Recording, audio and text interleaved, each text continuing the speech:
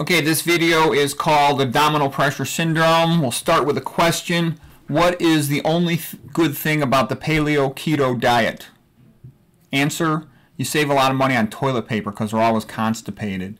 That's kind of the whole point of abdominal pressure syndrome is constipation leads to tons of problems. I'm going to show you a picture of all the complications of abdominal pressure syndrome in just 1 second. Real quick, here's a quick pyramid of food, what I recommend with the so-called Spartan vegan diet, which is really, my diet, if you will. It's essentially the same sort of thing as McDougall diet or Esselstyn diet. On the bottom, these are the social things that make you more resilient and healthy and stronger. Getting your sunshine, vitamin D, adequate sleep, avoiding caffeine, managing your stress. Religion makes people healthier. It's a major improver of health. Modern world tries to criticize it, but you study it, you'll be amazed how much it helps people. Also increases creativity and perspective. Exercise, aerobic and endurance strength and physical strength. Family, friends, good relationship. You see that in all the blue zones. Starches should be the majority of your calories. Sweet potato is probably the healthiest food in the world. It's only 1% fat, 4.5% protein. That's like perfect. Potatoes are about 8 or 9% protein, also 1% fat. Rice is 1% fat. So the point is, if you eat these foods, you're going to be skinny. If you get most of your calories from these types of foods, you're going to be skinny. Starch makes people skinny and healthy. Beans are good, but they got tons of protein, so you got to be a little bit careful with them. Oatmeal is great. It's a little bit fatter, about 16% fat. Quinoa is similar to oatmeal, a little more protein, less fat.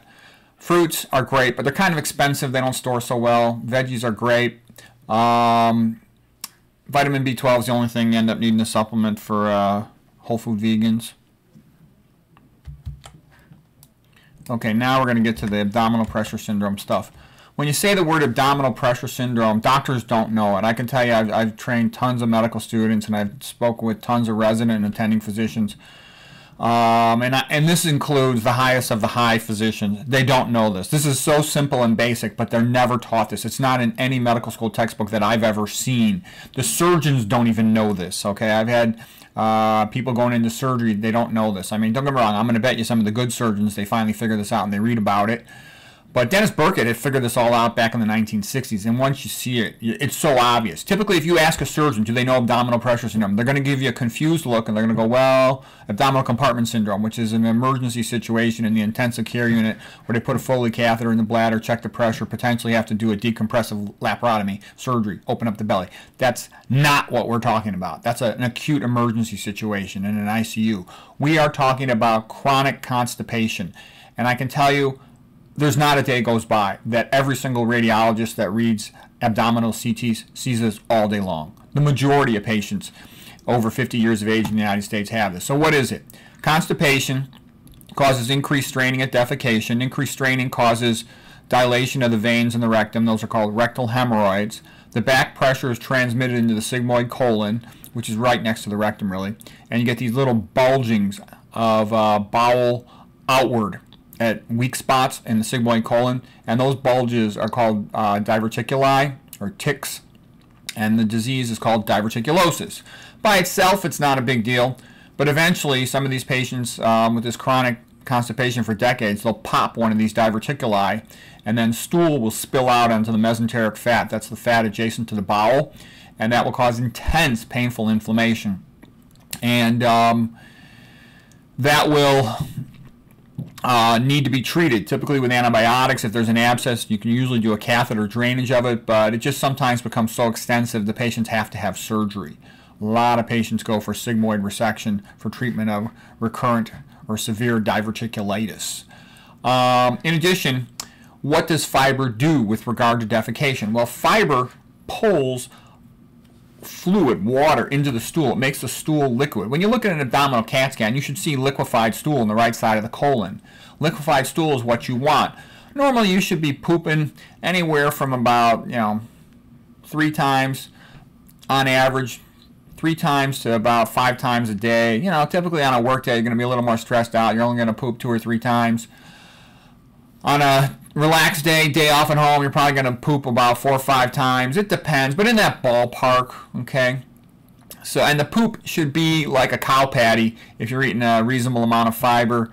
A diet deficient in fiber, like processed food, meat food diets, standard American diet, all that stuff, they're going to tend to poop out little goat pellets or Tootsie Roll hard log-like little stools. Okay, now when you've got dry stool on the right side of the colon due to a lack of fiber, no fiber to pull water into the colon, you'll form little rocks of stool. When a rock is formed, like they give you the location and lith. Lith means stone. Appendicle, lith means stone in the appendix, and it means a stool ball. Okay, it's also called a fecalith. Feca for feces and lith for stone, and that will block the proximal part of the appendix. Proximal just means closer to the heart, towards the center of the body. And then the distal appendix has mucus glands that will continue to secrete mucus, but the mucus can't get into the remainder of the colon, into the cecum over here, so this will pop, and that's appendicitis. And once again, when a bowel pops, perforates, you spill stool into the abdominal cavity, into the adjacent fat called the mesenteric fat. Incredibly painful. It can be really dangerous too, because the stool can keep on leaking out. You can end up with abscesses all over the belly. I've had to do sometimes 7 different abscess drainages, CAT-scan guided percutaneous drainages with placement of catheters, like 7 abscesses in these appendicitis patients, and so also they can go into septic shock, have the infection spread to the blood, and die. So anyways, appendicle lith causing appendicitis due to lack of fiber. So persons who eat a high plant food diet, they hardly ever get any of this type of stuff, whereas meat and junk food eaters, they get a lot of this type of stuff, appendicitis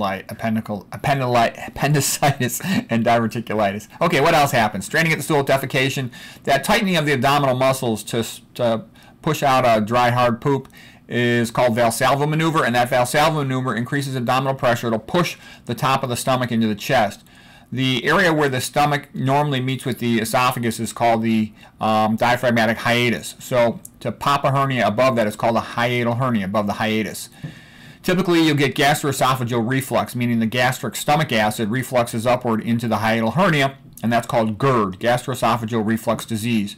Over time, it injures the epithelium, the lining cells of the hiatal hernia, and they undergo what is called metaplasia, which means a negative transformation, in a sense, to protect themselves, and that is called Barrett's esophagus. And that's a premalignant sign. When a person has that, it means they're at increased risk for development of esophageal cancer in that area. When I was a young man, people used to get what's called smoker-drinker cancer, but now they tend to get more adenocarcinoma from gastroesophageal reflux, just a different type of cells causing the cancer due to the different cause of it. What else is interesting? The back pressure also is transmitted downward into the scrotum in men, and they can get dilatation of the scrotal veins, and that is called a varicocele. And that varicocele can heat up the testicles and cause infertility. So yes, it is true. Chronic constipation can cause infertility. In addition, the back pressure is transmitted to the veins of the leg. Femur means like the thigh bone, and so the vein that goes over that area is called the femoral vein. And that back pressure is transmitted and can cause, on such a chronic basis, it can blow out some of the veins in the valves in the little veins in the leg and cause varicose veins. So women tend to find that more interesting. What else is interesting about it? It's associated with increased incidence of gallstones and basically associated with increased incidence of atherosclerosis. Same patients will have a calcified abdominal aorta, increased risk of abdominal aorta aneurysm.